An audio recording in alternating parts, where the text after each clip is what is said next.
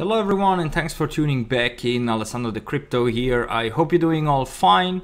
So in today's episode we're gonna have an unusual look at the Bitcoin price, and also we're gonna have a look on Ethereum and also on Chainlink quickly, because currently the party is going on in some altcoins. We are seeing a lot of pumps today but also some dumps, and we're gonna have a look especially on Chainlink, on Ethereum, the price action.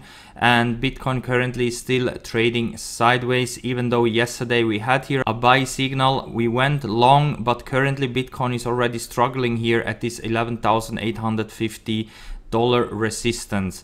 So the problem is that currently we are not able to push higher towards 12k and retest this resistance up here. So for now I have closed my long position, because I still think as long as we're trading here between our resistance currently at 11,850 and our support here at 11,700, we could see here a potential breakout to the upside or to the downside at any time. And don't forget that we potentially are still in this big rising wedge, which is a bearish pattern.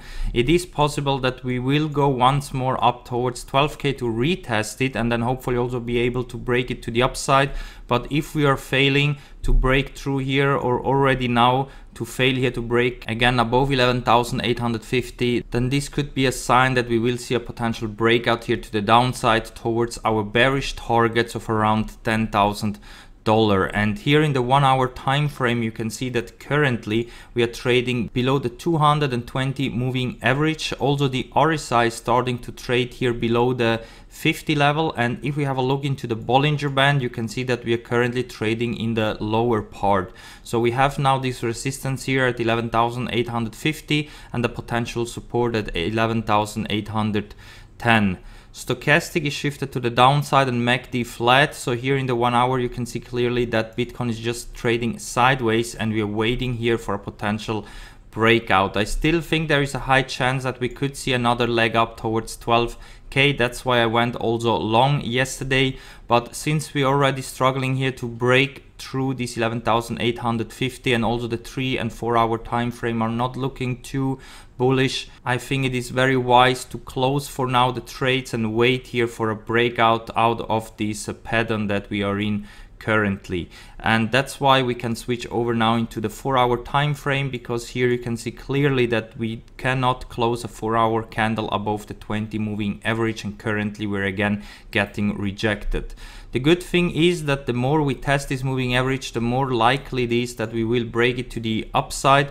But since we got here so much resistance and also we didn't go above the 50 level in the RSI, so currently we're getting rejected from the 50 level here, we could see a potential sell-off here at least towards $11,700 where our support is lining up. And if we have a look into the Bollinger Band in the 4 hour, also here you can see that currently we are trading between the two moving averages. So here also we are waiting for a 4 hour close above or below these two moving averages, which also are currently between 11,810 and 11,850. We had here a bearish cross in the stochastic, MACD still flat here. So also here it looks like that we could have another retest down here towards 11,700 to $11,600 before maybe we are gearing up and again to test this upper area here of around $12,000. So be careful in case that you're longing or shorting right now. Use a stop loss, because currently I think volatility is coming back, and we could see also here in Bitcoin some moves here between 11,600 and 12,000 before we're gonna have a clear breakout from this big pattern that we are in currently. These two blue lines, as you can see here, are forming currently a rising wedge, which is a bearish pattern. So we are still within this pattern, and this green line that you can see, which currently is acting as a resistance, was our previous support when we broke out from 10k and then we started this parabolic run here, and we always bounce at this green line. So since we crashed below this trend line, you can see that the price is getting rejected from this trend line. Alright, and now let's go over into the daily time frame. because here the bullish thing is that we're still trading above the 20 daily moving average, which currently is at $11,600. So as long as we are closing daily candles above this price level, we should be still shifted to the upside, and we should try to catch the dips, try to long the dips, buy the dips. But as soon as we're gonna have a daily close below, then this could be a warning sign that we will eventually crash down towards our bearish targets down here at around 10k to $9,000. Also based on the RSI, you can see that we're cooling off here, and if we have a successful bounce from the 50 level here, so if we're coming down to retest the 20 and bounce again from it, we should have enough fuel here to the upside to go and retest and potentially also break $12,000. The problem here is that in my own indicator I got a sell signal some days ago, so let's see if this is gonna play out or not. But currently, as long as we're keeping up with our main supports, everything should be okay, and we should be still shifted to the upside. But be prepared also for the scenario if we're starting to break out here to the downside, to open up shorts or take out some profits and rebuy cheaper in once we're gonna reach our bearish targets down here.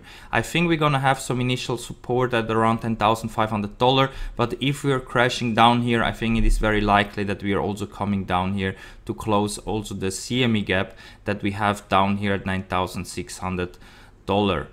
Alright, and now let's have a look here into the Bollinger Band in the daily, because also here you can see that currently we're trading between these two moving averages here, between 11,900 and 11,700. So also here we're waiting for a daily close above or below one of these moving averages. Also MACD is still shifted to the downside, could have a bullish cross here pretty soon, and if we have a look into the MACD, you can see that also here we are looking quite toppy and it's still shifted to the downside. So there is a very high chance that we will still see some more pressure to the downside, even though stochastic is now oversold and we could see an initial bounce from it. But as I told you, it's really gonna depend where we're gonna close 4-hour and daily candles. This will indicate if we are able to push through again towards 12k, or if we are losing here pull power, then we're gonna most likely break out to the downside towards our bearish targets down below here. And if we go to the most important time frame here, the weekly, here you can see that the 20 weekly moving average, the moving average that Bitcoin likes to retest during bull runs, is down here at around $9,900. So I still think there is a very high chance that we will go down to retest here this price level. Also cool off a bit here the RSI, because here we are still very overbought.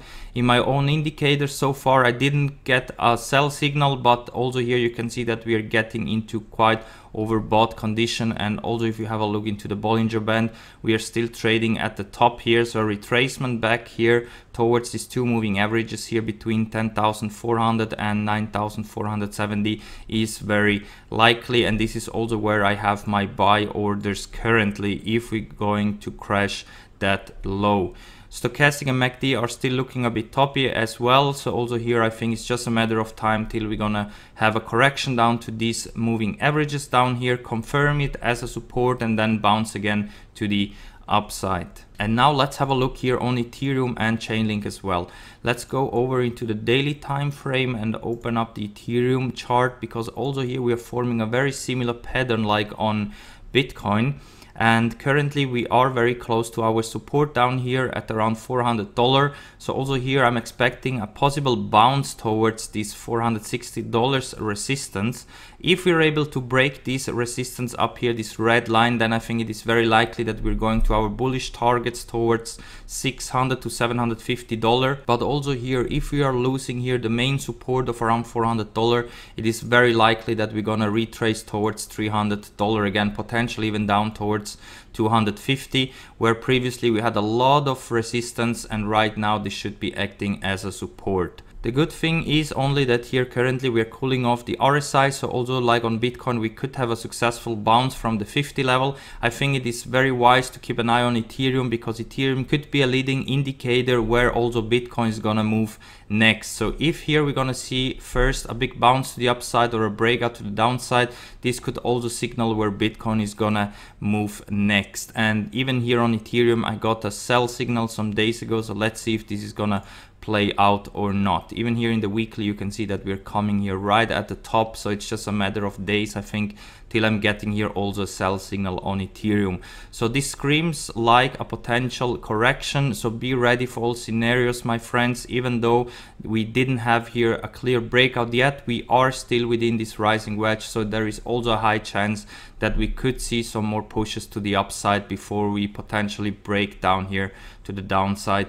And now let's go over to the Chainlink chart, because I still have some buy orders on Chainlink between $14 down to $5. So between the 20 daily moving average and the 200 daily moving average, I think for the next parabolic run, Chainlink will be a good bet, even though right now it looks like that we could have topped out here, and correction down to the 20 daily I think is very likely. So $14 most likely we're gonna reach very soon.